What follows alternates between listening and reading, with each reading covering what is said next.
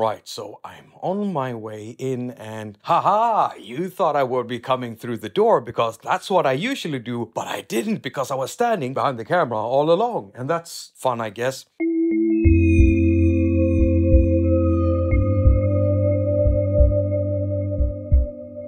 Hello and welcome to haQ. My name is Jakob.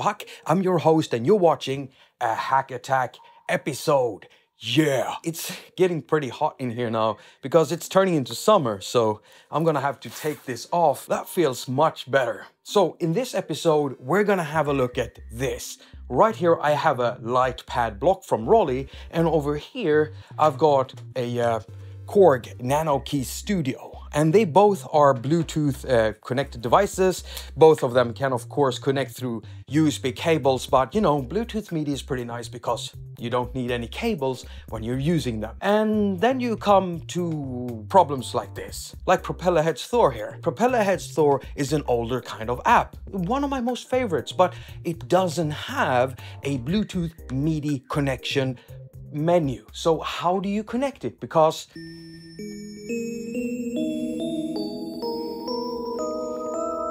and the way you set it up is, well, stick with me and I'll show you exactly how. This is Propellerhead's Thor. It's one of my absolute favorites when it comes to iOS synthesizers. So in app years, it's really old. And so it only loads as an inter-app audio kind of device. It doesn't have any support for audio unit extension mode. No, it's an old school type of synthesizer, which also means it doesn't have any support for Bluetooth MIDI.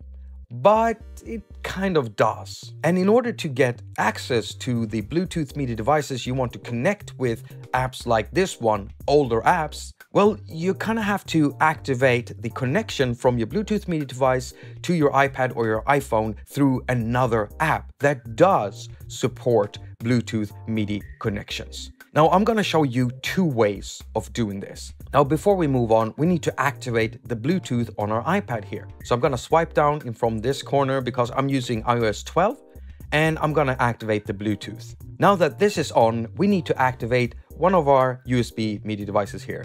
Now the Korg NanoKey Studio is lightweight, portable, battery-driven, which this one can be. It uses 2 AAA batteries. It has a micro USB connector. And the reason to why there's a cable here right now is because I'm gonna power it with an iPhone charger because I didn't have any batteries at home.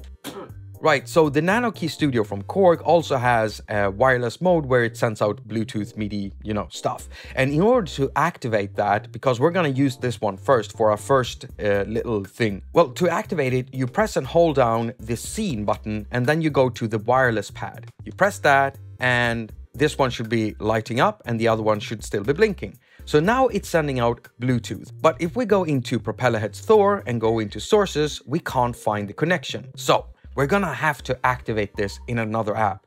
I'm gonna be using AudioBus 3. All right, so I know a lot of people wanna ask the question, do you have to use AudioBus? No, you don't have to use AudioBus, but this is one way of doing it. I like doing it because if you do it the other way, you have to, well, just stick with me and we'll get there. AudioBus 3 actually has a MIDI connections panel, and so we switch to it down here in the lower left corner, and there we are.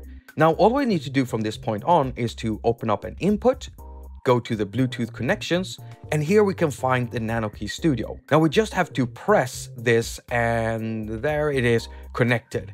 Now, the Bluetooth pipeline should be activated from the Korg NanoKey Studio into our iPad and should also show up as a connection in other apps. So we're gonna switch over to Propellerhead's Thor, open up the cogwheel menu, and there we have it, NanoKey Studio Bluetooth. Now, a warning here, with these older synths, sometimes when you go in and you do this, the synthesizer or the app, whether it's a drum machine or whatever it might be, might actually lock up and crash. So we'll see if this works. But usually when I do this the first time, I press here and tap and nothing happens. And I actually have to restart the app. So this one worked. We should now have Bluetooth MIDI.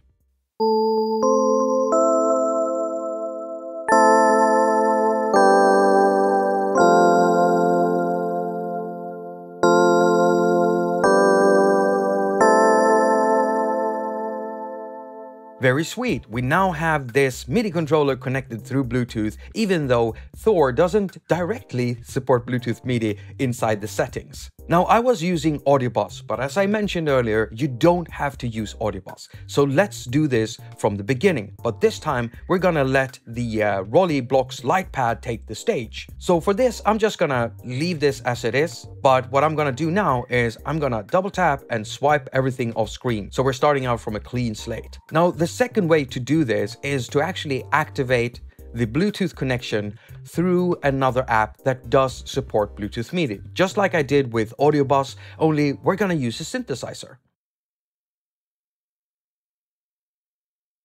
The only thing with this connection is that if you don't want that synth to make any sounds while you're playing the other synth you actually do want to connect to, well, you're gonna have to turn down the volume for that synth that actually activates the Bluetooth. I'll show you. So I'm gonna open up another one of my favorites. This one is made by a guy called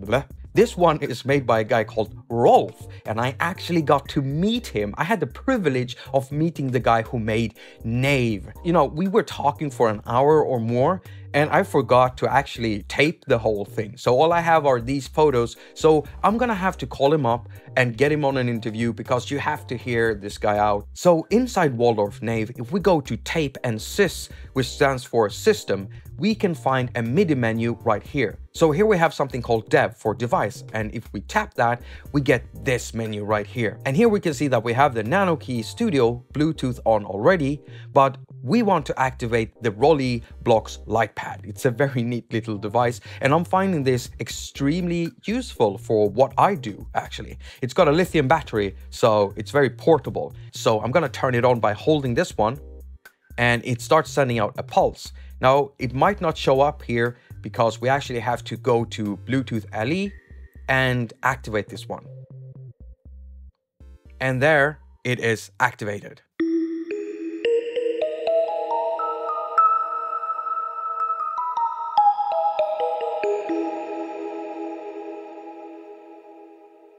We press done and OK.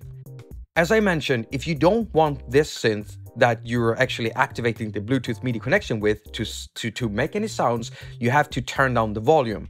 And so that's exactly what I'm gonna do. I'm gonna turn down this one and we shouldn't have any sounds now. Now, what we're gonna do next is we're gonna open up Propellerhead's Thor, and while it's opening up, I'm just gonna make sounds, audible sounds with my mouth. And now that it's opened up, we're gonna go to the settings menu and go into source. And here we can see the light pad block haQ Bluetooth. We're gonna activate this one.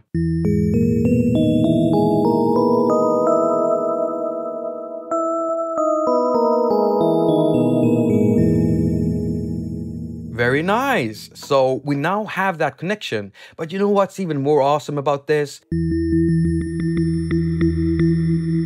You could layer sounds like this. So if I activate Audio Bus and I actually go here and I choose the Propellerhead's Thor as an inter-app audio device like that, and then I go here and I search for Waldorf Nave right there, then I can actually pipe them out into an app that will record this sound, and now we should have a dual sound mode being recorded.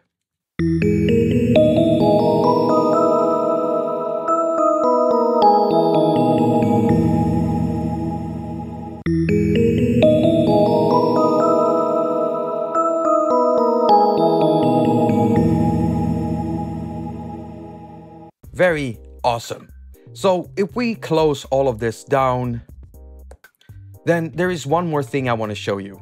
Let's open up Sunriser Synth here, and we go into Utilities, and we go into MIDI inputs. You can see that both of these devices still exist here as Bluetooth, because even though we turned off the stuff, it still lingers on, so we still have them connected. Only with this one, if we go back like this, we can no longer hear it, and that's because background audio mode is not on. Now, background audio mode in Sunriser Synth, which also is a favorite of mine, Well, it's right here, but most other synthesizers have this background audio mode in the utilities menu or a cogwheel menu, or you actually have to go to the settings app to set them up. And you go here and you go down there, and you should be able to find the synthesizers and activate them like that. With this one, you turn it on like this, and now background audio mode is on, and you should be able to...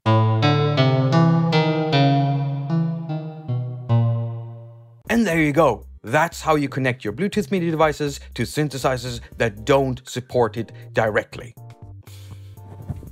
Thank you so much for watching, and if you felt that this video was helpful in some way, if you learned something new, then why not press that thumbs up? Thumbs up is good because likes are good on YouTube. Now, of course, you'll find links to Propelled's Thor on the App Store, including Nave and also Sunriser Synth. And they're always down in the description together with all of the links to all the social networks where I'm at. And you know what? I do prefer when you link up with me on Instagram. Why? Because it's such a nice platform, and I do like the way that a lot of my viewers, including a lot of developers that I follow and other people within the industry, you know, music industry, how they share their little jams and stuff from their rooms, living rooms or garages and stuff like that. And that's what I like doing too. So I'm gonna be doing more than that.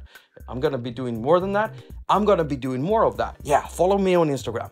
If you want to support me in any other way, you do have this thing over here. So you have Patreon, PayPal, and you know, all of the other stuff.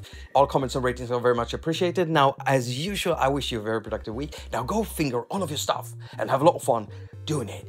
Ho ho ho ho ho ho ho ho ho ho ho ho ho ho ho ho ho ho. Take just one step to surrender. Go and believe how hard it gets. Trying so hard to wish my will away. No more crawling on the ground. No. Still, I think you do this.